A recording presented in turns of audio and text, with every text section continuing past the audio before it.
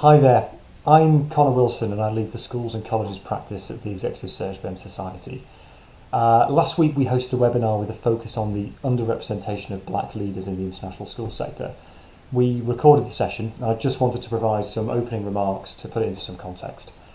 It's been almost 6 months since George Floyd died on the streets of Minneapolis. The video of his murder obviously ignited a global conversation about systemic prejudice and the disadvantage that faces the black community, not just in the United States but all over the world.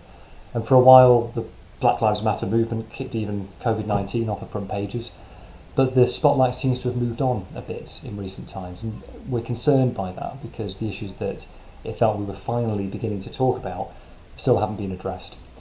We hosted a webinar back in July looking at the lack of black representation in leadership positions across all industries, but with quite a UK focus, and it was fascinating, though I was reflecting throughout on the sector that my team serves, which is the global education sector, and particularly international schools. You know, these schools that serve really diverse student bodies and espouse internationalism in their curriculum, and yet are more often than not led by Caucasian people and usually Caucasian men. As I sought to assemble this panel, actually I found it worryingly difficult to think of black school heads, particularly black male school heads. So we just wanted to play a small part in keeping this conversation going. We envisage these webinars as being the start of a series, and we're focusing them specifically on our area of expertise, which is recruitment. I'm really grateful for the three panellists for joining us to share their perspectives. I'm going to introduce them in a second. A couple of things I just want to be very clear on. Firstly, our firm Society is not holding itself up here as being a model of perfection. We care passionately about diversity, equity and inclusion, and we talk about this stuff constantly. But we're part of the system that needs to change. We freely acknowledge this, and I'm here in this webinar with lots of my colleagues to learn as much as anyone else is. Secondly, we're going to focus the conversation primarily on developing understanding through the sharing of personal experiences of some of the issues and challenges that black people are encountering, particularly in the area of career progression. We might stray on to some practical solutions, and if we do, great, but that's not the purpose here today. Mainly because our intention isn't to put the panellists on the spot. It's not their job to be fixing racism, to be ending employment discrimination, to be building more inclusive workplaces. That's down to employers and recruiters and hiring managers who are part of the system that's been perpetuating these obstacles. So with that, let me introduce our panel. First up we have Proserpina Dhlamini Fisher. Proserpina is really well known across the international school sector. She spent 7 years at the IB years ago supporting diploma schools across Africa, Europe and the Middle East. She comes from Eswatini in southern Africa originally, and she's led in a number of different schools: the United Nations School in New York, Strophoff International School, which is a 3-program IB school in Germany, as well as being the Director of Education for the United World Colleges for a short period. Proserpina has recently rejoined the IB, and so she joins us today from The Hague. She's known for her passionate advocacy for meaningful student action and agency in international schools, and she's done a lot of consultancy on that subject in recent years. I was particularly keen for her to join us though today because she has been quite a vocal, been a voice on some of these issues. She's written extensively on issues to do with leadership and diversity in the sector, and back in May she wrote a piece for the TIE entitled "Racism in Recruiting, the Elephant in Our International Education Room," and I know that caused a lot of people to pause and think. Secondly, we've got Dale Taylor.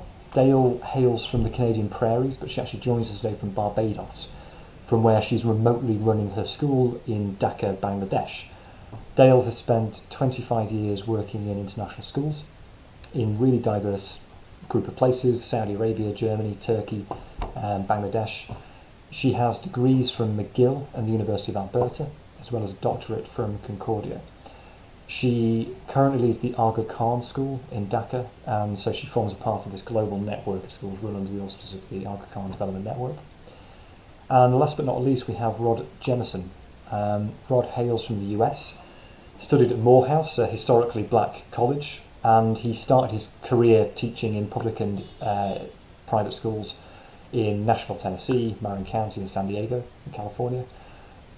He started his current role in 2013. He's the founding head of the United World College in Nagano, Japan.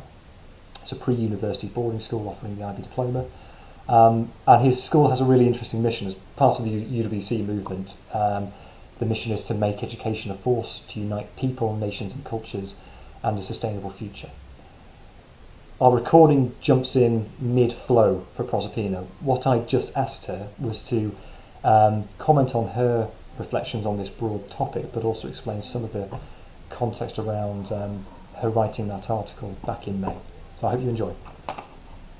Pertinent. I know that I write from the heart and I write from my experiences, and it was the ongoing, almost non-changing international space where over and over again I kept missing seeing people who looked like me in leadership in international schools. So not only had I worked in international schools, but I'd also worked with the IB previously. So I visited a lot of schools that were offering the IB program. When I was in the IB, I worked for Africa, Europe, and Middle East. So that's where my schools were. And as I was visiting these schools, of course, many a time, if I was traveling with a male Caucasian, I was treated as the secretary, even if I was the boss. And the guys I worked with ended up having fun saying, "Oh, and this is my boss." And you laugh at these things when they happen, but it's totally unacceptable, especially because my name had been written in the letters saying we'll be coming and this is the job that I do. I also realized that it's my responsibility, intended or unintended, for me to share what I'm experiencing, but also to give others hope and inspiration, because I am here because somebody somewhere decided to hire me as an African woman who was qualified to do a job, right? And I'd been through many experiences and jobs where I was hired as a Black person for the wrong reasons. And I'd like to emphasize that I think it's important not to be hiring me as a Black person, but to be hiring me as a person that's coming in to add value to the school or organization that I'm working in based on my experiences. So the experiences that I had, some were amazing and some were not so amazing because I'd been hired for the wrong reasons. So you get the job, you get the so-called title within international education, but you find you're not being given the responsibility needed to actually lead the school. So that had been my, I think, burning desire to share thoughts and ideas and experiences with people out there. And having been a student, a child of diplomats, having experienced international education as a child as well, I also know that I didn't have role models. I finished high school traumatized that I hadn't really had any Black teachers, because in all the international schools I'd gone to, it was Caucasian people mainly that taught me. And I realized that the students don't get to experience having someone, a role model that looks like them to look up to, especially in international education.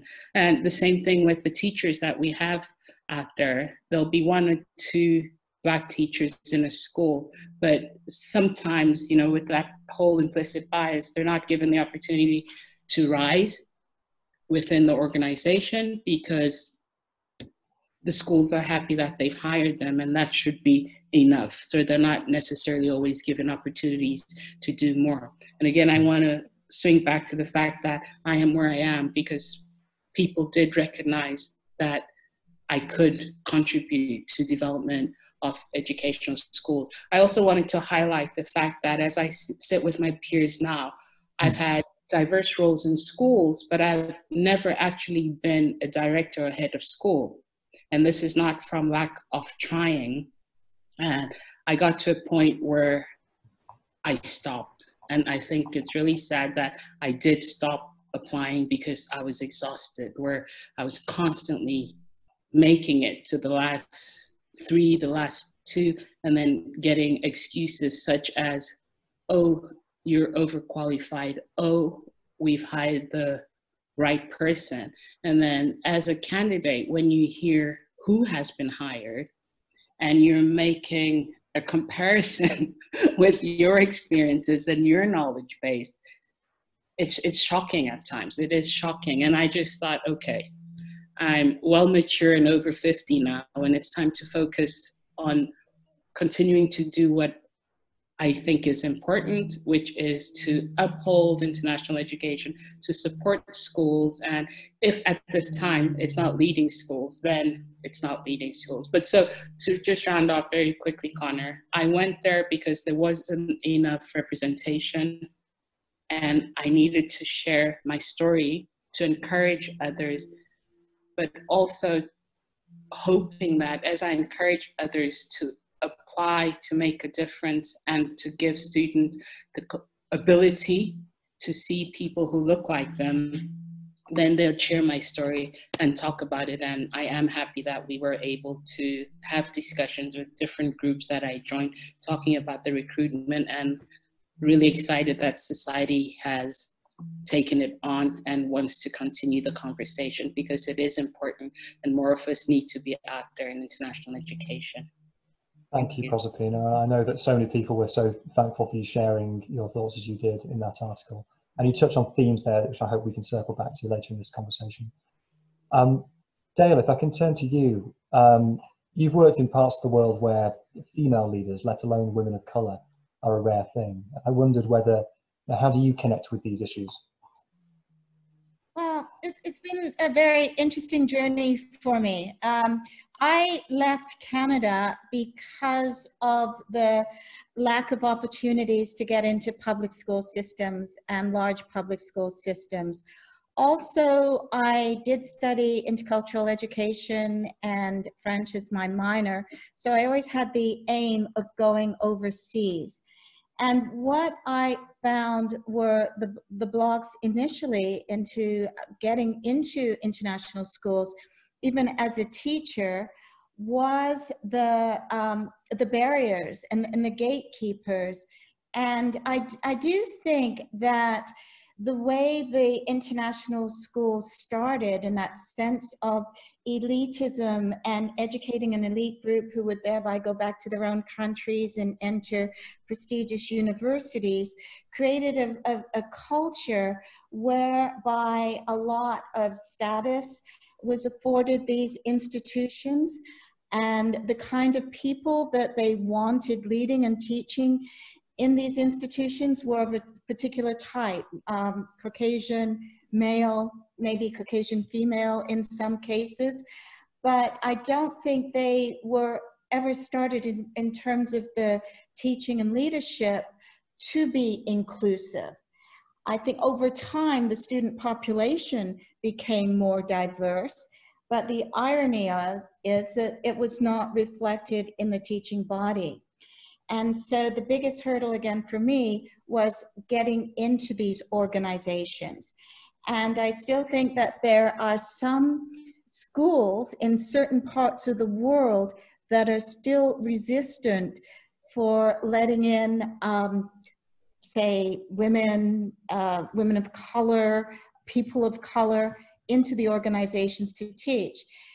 But I was fortunate in that I was able to go to the Middle East, and there seemed to be a lot less racial prejudice, you know? And I know that there are brown people there are different types of people there, but I always subscribe to the philosophy that push where it's easy.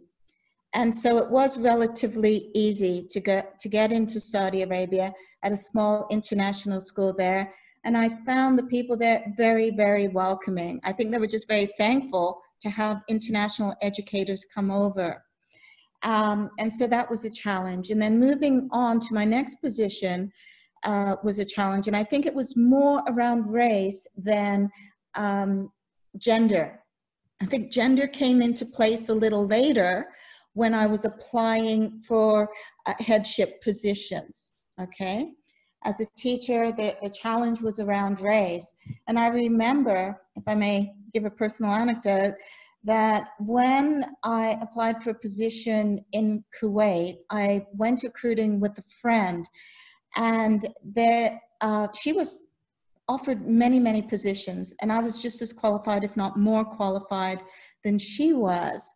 And it took her saying to one of the directors of the school, I have a friend, would you, and I'm not coming unless she comes with me, all right? And so that forced them to take a careful look at my qualifications. But then when I was in the school, and when they saw what I was doing, what I was capable of, what the parents appreciated, what the students appreciated, I was able to move up quickly within the school to other positions of leadership. But that initial barrier was very difficult to navigate and to move around. So that was hard, but I was a lot younger back then. I kept going, wouldn't take no for an answer. And that's when I would say the people that I could possibly mentor in this position as well. Now, I want to talk a little bit about the sexism I've encountered, and then I want to go back to recruiting and talking about that, and being on the other side of the table in regards to recruiting. So I've been in countries since then, and I would say, I'll name them, Turkey, Bangladesh, where I am right now, that are incredibly patriarchal cultures. And how that plays out is so different. And in schools, you traditionally have a lot of females, a lot of female teachers, and luckily they've been able to rise up into leadership positions. But it does create a tension where women are always judged more harshly, or there are different standards for women than they are for men. And I remember when I started in Bangladesh, and I called the first administrative leadership team meeting, and the men sauntered in late. The women were already there, ready to go, focused, but the men were sauntering in late. And they thought, what surprised me is they thought they could do this. They thought this was acceptable. So obviously I challenged that right away, you know, but what was interesting is they were surprised I challenged it. And so obviously, you know, very different cultural norms, very different cultural values. And yes, as an international educator, one must be aware of the cultural context you're operating in. But you're within another culture. I'm within the culture of an organization that promotes plurality, that promotes equality. And so those values need to come through in the school as well. Also, it's very challenging when you're very much aware for leaders, for teachers, and especially for students, that the male gender is the preferred gender. And so it's a lot of supporting of the female students that I need to do, and building up their capacity and their confidence. And I'm thinking, it's 2020. Why do we still have to do this? 2020, when we're dealing with the Internet of Things, artificial intelligence, robotics, really highly sophisticated technological advances, and yet we're still at a base place, I would say, when it comes to race and when it comes to gender. But that we can't stop. The work needs to continue. And also, Dale, if I may, I'm just going to, I want to bring Rod in quickly, and then I want to circle back to the things that you're talking about here, but just to get Rod into the conversation. Thank you so much. Rod, what are your thoughts on this as an individual? I'm kind of aware that you're working for a school where diversity is so baked into the mission, and I wondered whether you might have had a different experience in any way to what you, Proserpina and Dale, have explained so far. Thanks, Conor. And as both of my colleagues said, it's great to be here this afternoon, and I appreciate the opportunity to speak with all of you. You know, this is my 8th year here in Japan, and actually my 2nd stint. I was here about 25 years ago as an assistant language teacher. And I was located in the rural part, northern part of Japan, actually very close to where the tsunami happened years ago. I'll never forget arriving that first day and walking down the escalators at that particular time. And remember, 25 years ago, Japan wasn't even, as populated as it is now by foreigners. But coming down the escalator and the kids looked up at me and said, "Oh, Shaquille O'Neal, Shaquille O'Neal." And of course I'm 5'8" and Shaquille O'Neal's 7 foot. So I don't, but that's the magnitude of the matter at that particular time, and where the world was, that they saw this black man and their, perceptions and stereotypes are only of athletes in the US and I'm Shaquille O'Neal. And so, I've moved from Shaquille O'Neal, which is really great. I feel like I got a different image now and have moved on from there. But obviously in 2020, Japan still lags behind in terms of its ability to understand people of color and their position in this world. There certainly have been examples to negate so much of what they've believed, and not only in Japan, but across the world. But because Japan is such a homogeneous society, even in 2020, it has been something that I've experienced here in the land of the rising sun, as they say. But I will say things are very different now in terms of Japan is obviously, as so many people know, an education-driven society. They do look to their teachers and see their leaders in administration here as very strong individuals. So if you hold one of those posts, you're considered exceptional, and that transcends race. So I've been lucky in that sense. I've also had the experience that, as Conor said, there are very few, if any, black males in head positions internationally. In 8 years ago, I'm the first African-American ever to lead a UWC. And that's interesting. That's 2013. And I continue to be in this position, and there usually are no other black males that are in the candidate pool with me. And so in that sense, I become the exception instead of the rule. And I'm obviously at times been fortunate because of my blackness in a way to gain that access. Now, for me, I still have to perform.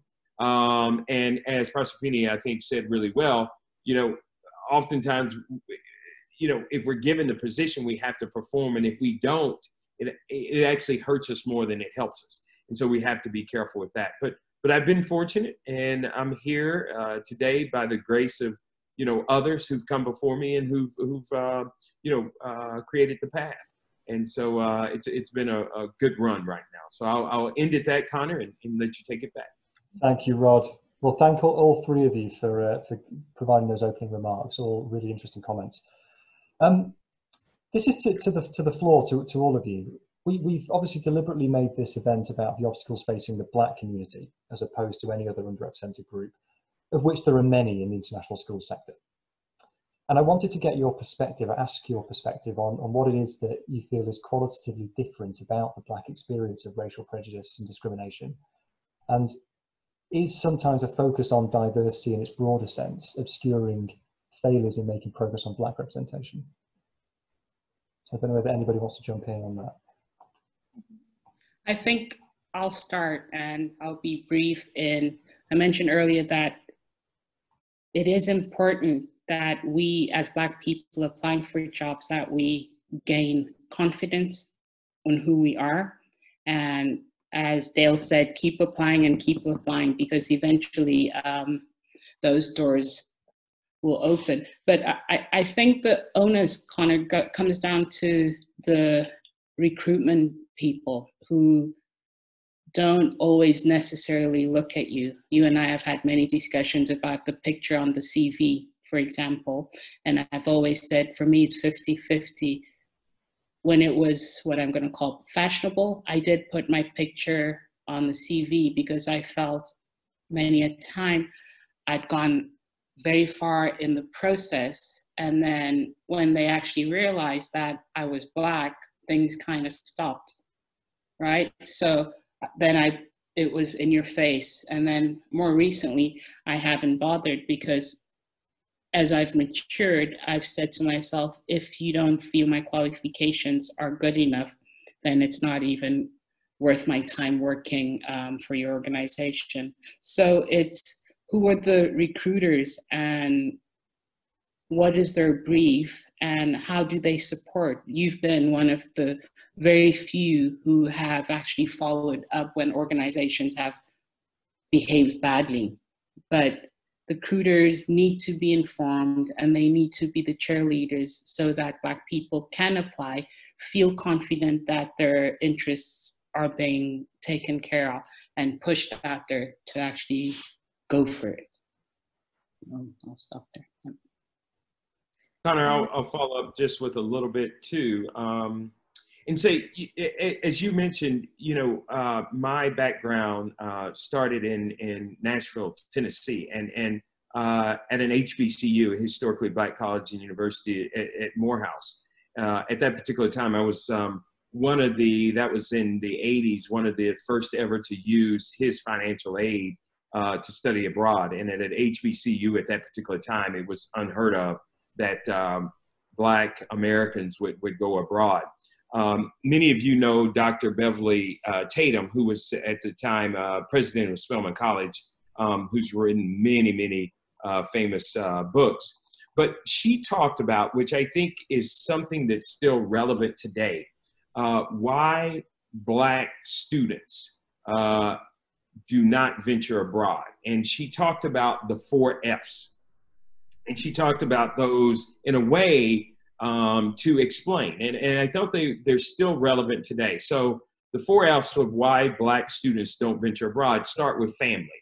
A real lack of knowledge and understanding from family members what an international experience means. And I relate to that so much because when I went home to tell my mother and father that I was going overseas for the first time and I was going to study in England, there was no way I was going to do that. And my mom said that I can't take care of you over there. Well, you know, and I'm in college and university, and they still, you know, it's that protective, very, you know, village type mentality that we have as people of color. And so family became resistant to Black students going overseas. Obviously, one that's very clear is financial. Financially, you know, the money wasn't there. And at Morehouse College, again, at a prestigious school like that, one of the premier HBCUs that are out there, lagged behind in understanding on how to support students to go overseas.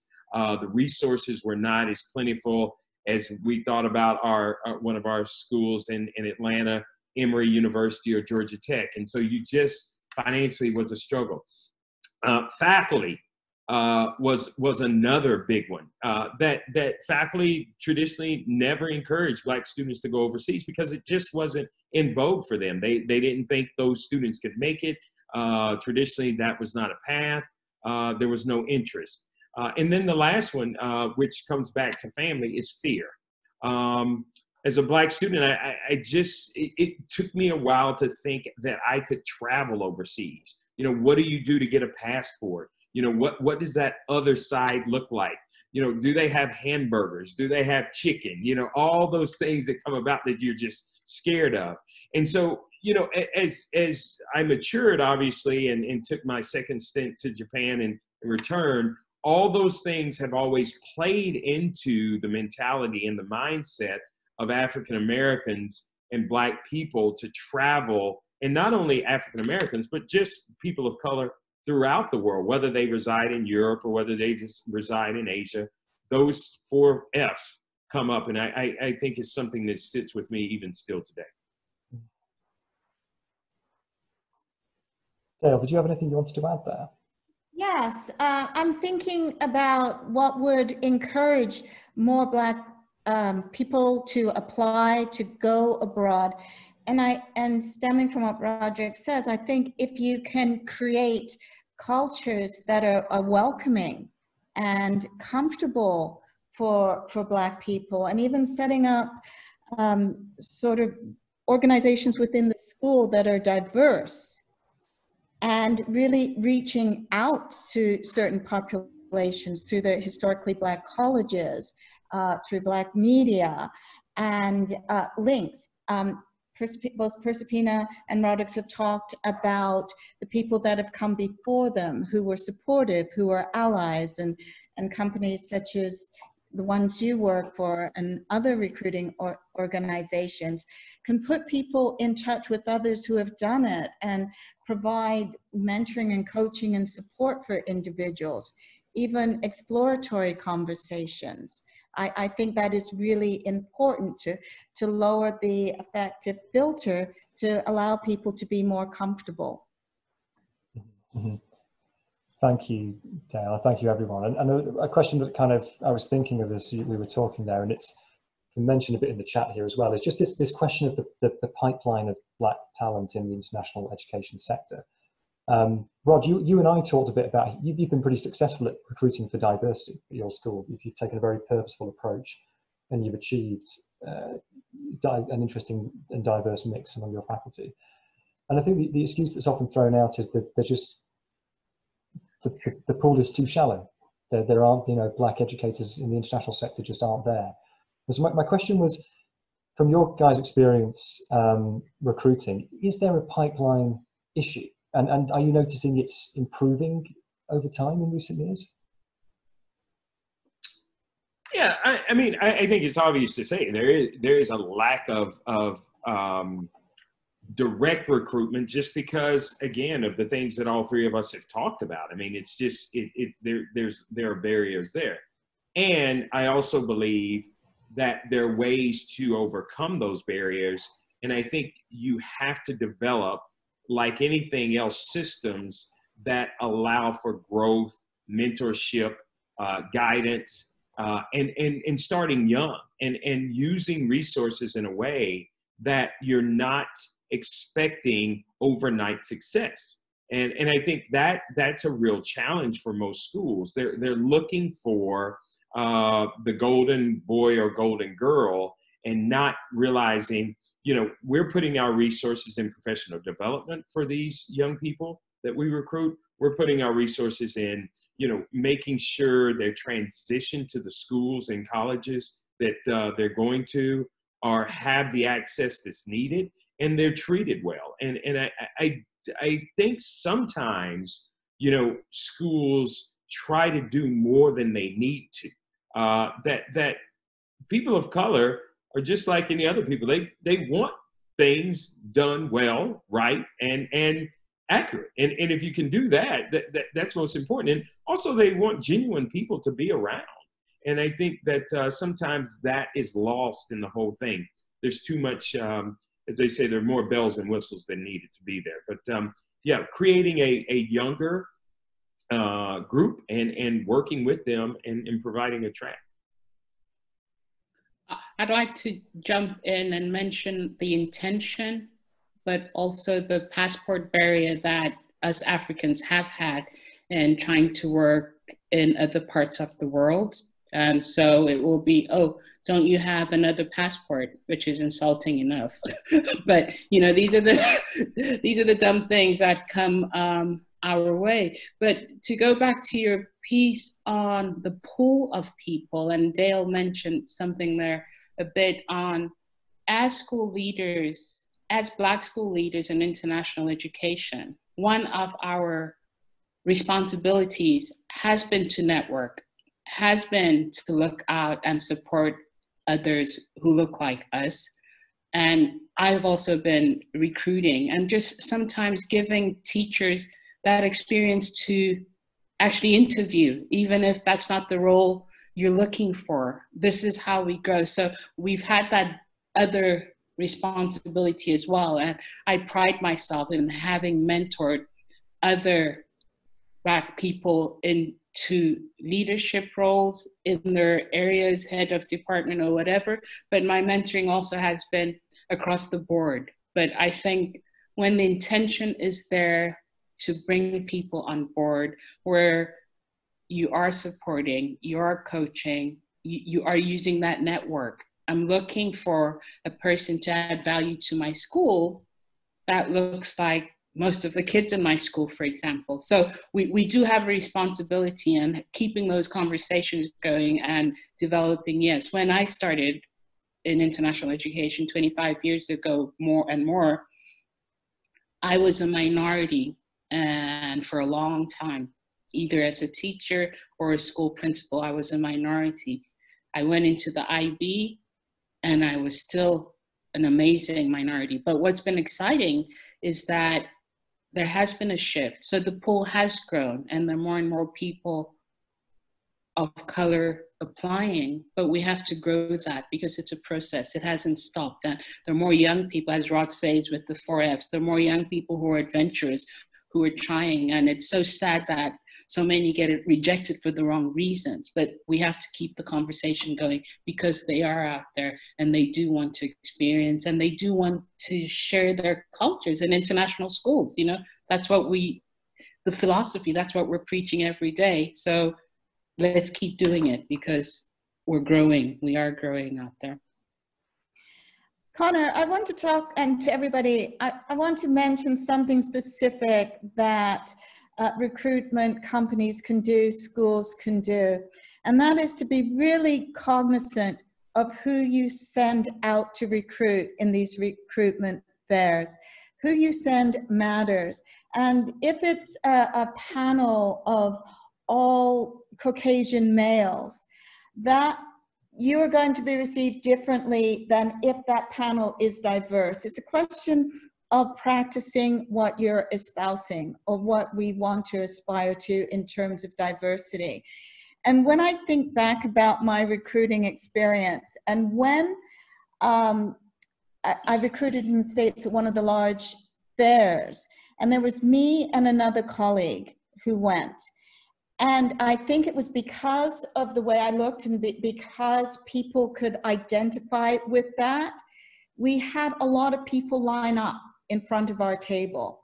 They may not have necessarily wanted a specific job with us, but they felt something that they could recognize and can ask questions and begin that conversation and gather advice. It wasn't just about trying to, capture somebody for an English position or something else. So many other conversations went on in that space. And I think that's a really, really important space.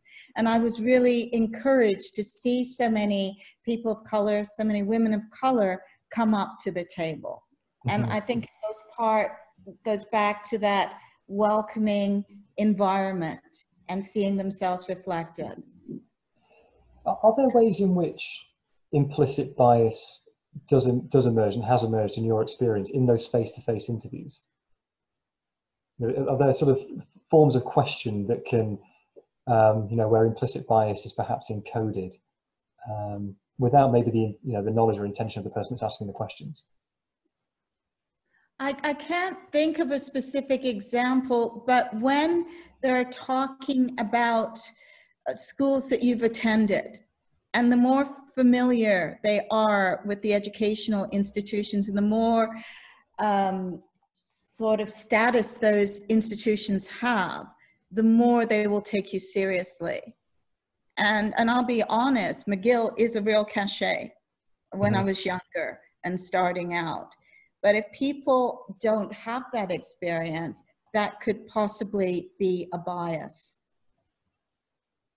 Well, go ahead, Proserpina. Go ahead. No, I was just going to say one question that really irritates me is, why should we hire you?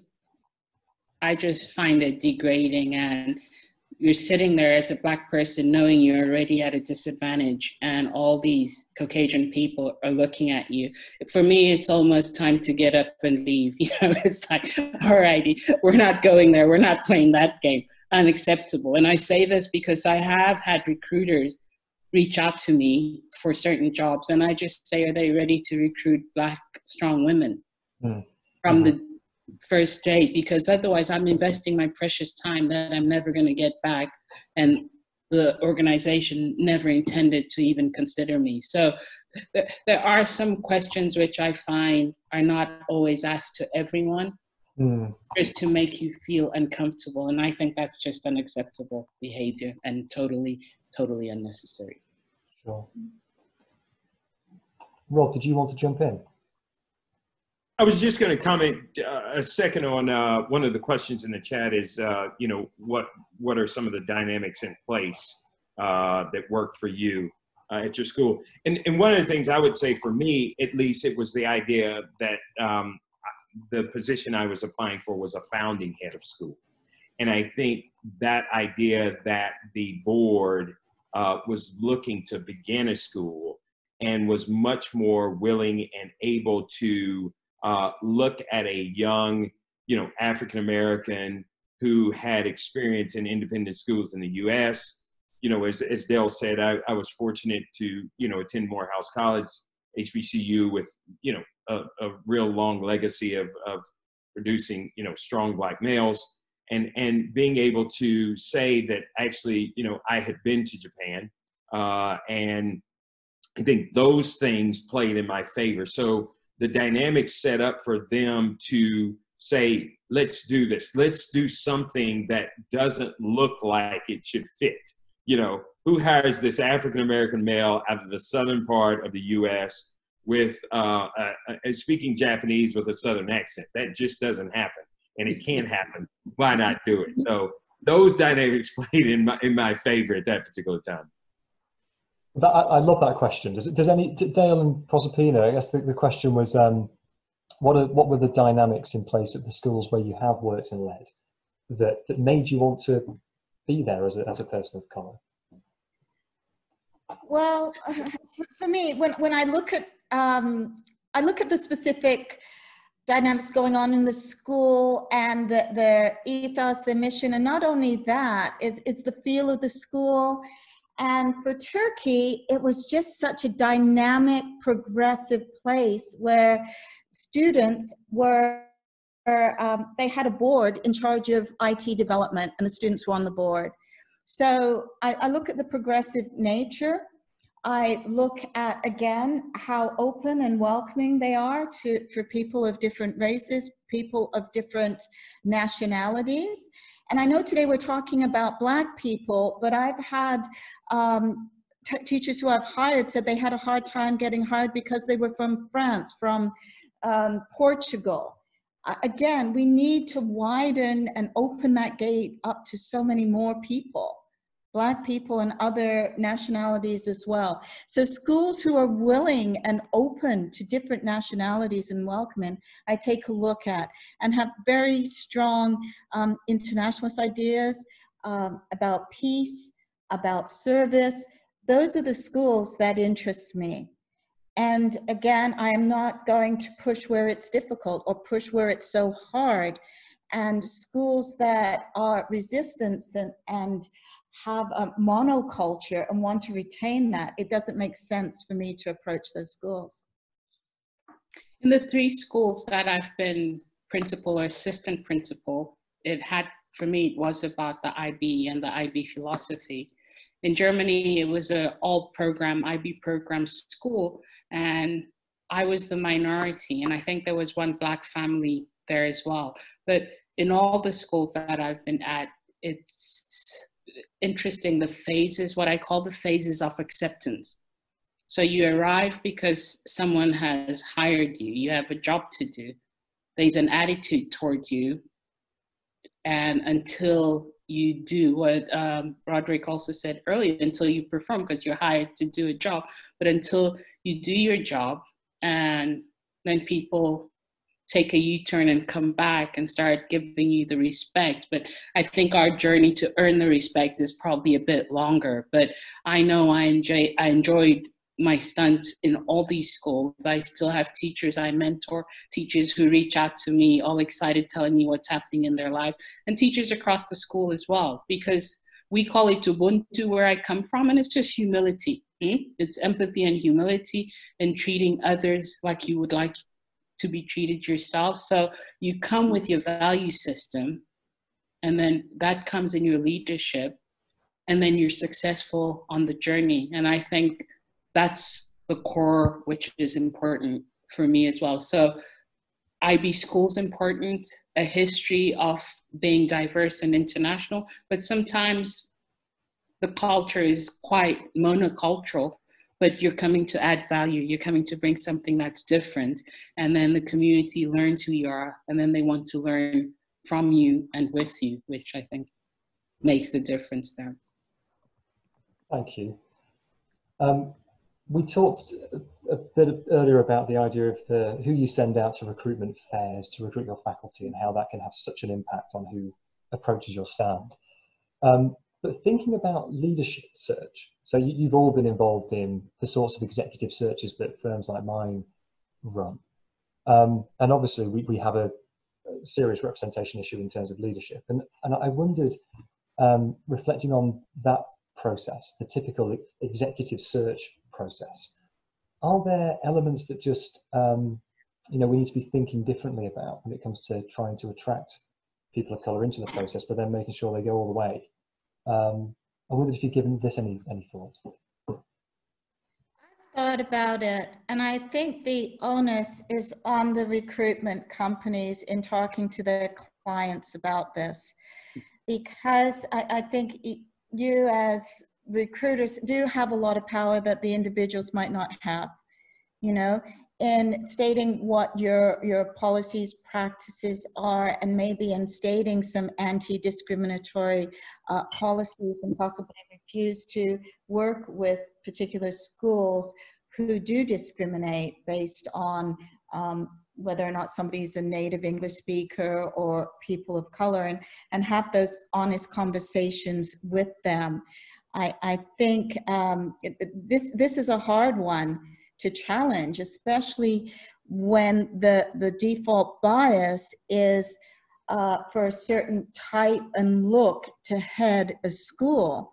And yes, this is one of the most important positions in the school, and people are going to look at that carefully. But I do think people have blinders on as to who can actually lead and what sort of image they want to project, and that absolutely needs to be challenged. Thank you, Dale. Rod and Proserpina, was there anything you wanted to add there? The intention, and we have spoken a lot about this, when you do reach out to someone as a recruitment firm, what is your intention? Is it to tick a box to say you have come up with these clients, or are you supporting candidates, or are you supporting them all the way? And honesty, because I think it's 2020, which is wonderful. We are at a place now where as you approach us, we hit you back with some tough questions so that we know it's a fit or it's not a fit, and then we don't have to waste each other's times. But talking to your client and saying, fine, we do this, we believe, here's our value system, and this is what we do. So if we're going to work for you, and I like what Dale said, reject them if it's not fitting with what is your mission and what is your intention. And if that's strong enough, I think those clients will eventually come back, because change is taking place. Might be slow, but it is taking place. But be honest, and don't do it for the wrong reasons. Get people involved because you want them to be successful in the journey of the recruitment. Thank you. I want to be mindful of any questions that are coming through the chat, and we have had one here that I wondered if anyone wanted to speak to, just around if you're looking at a school and there is no diversity in leadership and there isn't necessarily a history of diversity there, should you, as a person of colour, even bother to apply? Most definitely. I agree. That's how change takes place. We wouldn't be here, Conor. We wouldn't all be sitting here and having this discussion if we hadn't done that. And, I've had people say, how did you get the job? And I said, I like Rod's 4 Fs, but with all that, how did you get the job? I dared to apply. It's that simple, And then you do your homework, etc., etc. People might not all look like you, but we know that in international education, overall, most schools will have children that look like us as well. And how wonderful for that child to have a role model that will inspire them to do great things in their lives as well. And if they don't have those Caucasian or whatever other cultures, also get to experience something awesome. And the shift, the mind shift of those children, and Black people can be leaders. Black people can make a difference in their lives. It's a story just being there. And I think it's important to find the right fit, but not delete a school just because it has people that don't look like you. We're there to inspire and to encourage. And I would piggyback that and say two quick examples for me are that the school I started at in Nashville, Tennessee, a school called Montgomery Bell Academy, all boys school that was founded in 1867, and that date is significant for all of you historians. In 1996, I was only the third African American ever hired at that school. Amazingly enough, I knew the school very well, and had one of the students come up to me and said, you know, Mr. Jemison, you're the first Black person I've ever had to call Mr. And, wow. And again, that's in 1996. So and I was heavily criticized at that particular time by my community for going to that school, because why are you there? They have everything. You should go back to your local community. You graduated from HBCU. You're taking your talents to a school that doesn't even need you. And my comment was to them, actually, they probably need me even more because those students, those white students need, and parents need an example and are able to respect and say things to me that they wouldn't ever say to anybody else. And that was very important in my particular career to go through that experience. I think the other thing, and I'll go back a little bit and make this short too, you know, going to an HBCU, and I came from a family of parents who went to HBCUs. My dad went to Morehouse for a couple of years, but eventually graduated from Alabama A&M. And my mother graduated from Fisk University, which is located in Nashville, Tennessee. But the one thing I can say about my experience at HBCUs, and I had prior to that, my upbringing were in Catholic schools, believe it or not, again in Nashville, Tennessee, where I was the only African American oftentimes. What the HBCU experience, especially at Morehouse, did to me was it took away for me personally the excuse of race that I could use throughout my life. And so what eventually happened is when I was at Morehouse, my competitiveness was against everyone who looked like me. And it was very unique. So I had to own my failures and could not use race at that particular time as an excuse. And so as I've gone through my life, I'm taking race out of the play for anyone to tell me it was about race. So you're not going I'm not going to allow you to say, I didn't get the job because of my race. I'm going to force you to say, there's something I need to work on. I need to get better. And that's very unique, because what I don't want anyone to do is have that in their pocket. I want them to take, I'm not letting, if you say, Rod, you didn't get it because you were Black. No, that's not the right reason, you know. So I play on that a lot. I know that's very unique and different. And I know so many of my colleagues, that's not the way that their experience was, that they didn't get the job because they were Black. They didn't get the job because they were Black and female, which I think, Dale and Proserpina, your experiences are so different from mine, so unique. I would say that their challenges, Dale and Proserpina, are much higher of a ladder to climb, much more unique, and I think, again, much more challenging than anything that I've experienced thus far. So real kudos to the two of you as Black females and what you're doing in this world. Thank you. Okay. Thank you. Can I just jump in, Conor, really quickly? Of course. I just got a message which I think is important. In what exactly, what we've just finished talking about, being a minority, I think as people of color going out there and looking for international jobs all over the world, that recruitment with that head of school, I think, is very important. You need to feel that this is the person who's going to hire you. And no matter if others reject you in the school, they should support you. And whatever happens, they're with you on the way. They shouldn't be ticking a box, because then you are a token and this person will be far away from home and suffer emotional stress, etc., etc. So really get that right, strong feeling, and have the conversation. When I'm in your school, will there be others like me? If not, what kind of programs are you running to inform your teachers, your students about people of color and how to be inclusive, etc., etc. So just a little side piece, which I think is important, because it's one thing to get the job and get excited, but when you're there, you have to soar and develop and be happy. And if you're not, then it's not the right job for you. Yeah. Thank you, Estelle. Yeah, I want to piggyback on what Proserpina said about the importance of not limiting ourselves. And I've reflected on the idea that even though you don't see yourself in a particular school or particular values, if they are open enough to hire you, I would say go with it, because your presence there will have an incredible impact on that learning community, on others well. You do need courage to do that. You are being an incredible risk taker. And so you will also need support networks to get you through an incredible self-care in order to make that work. Thank you so much. Excuse me, Conor, can I add just one more thing?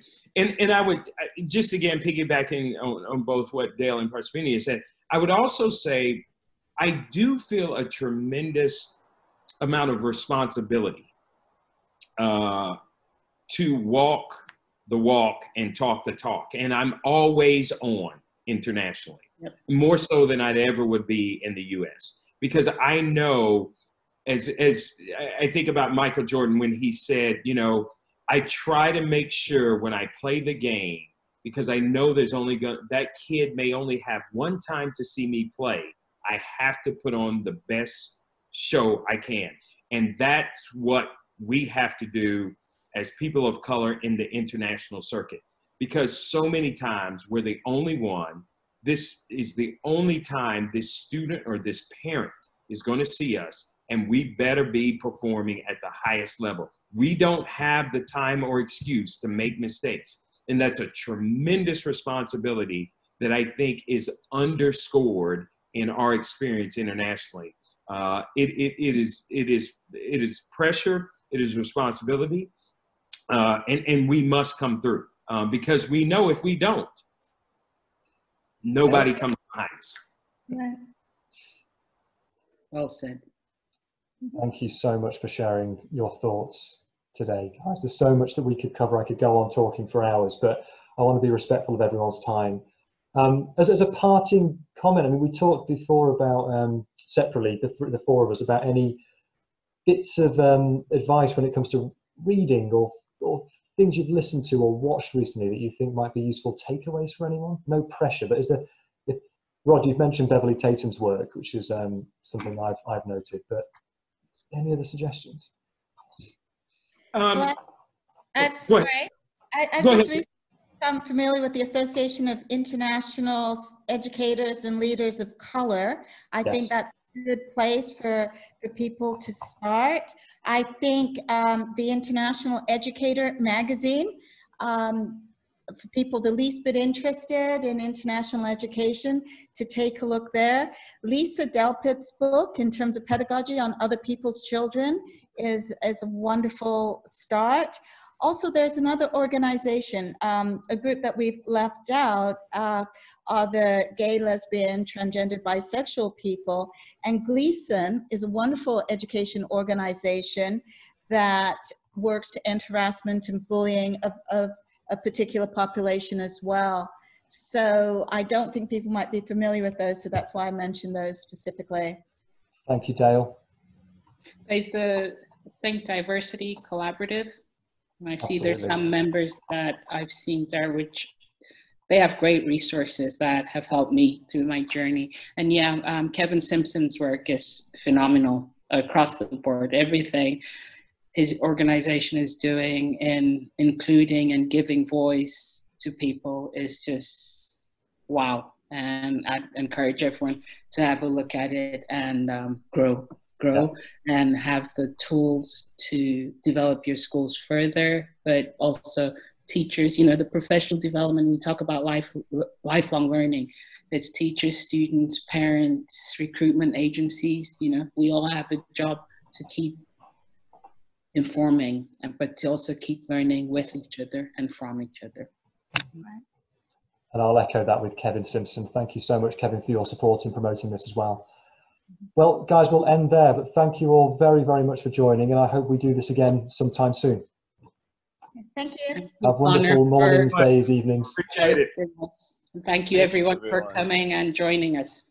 Bye now. Bye-bye. Bye-bye. Bye.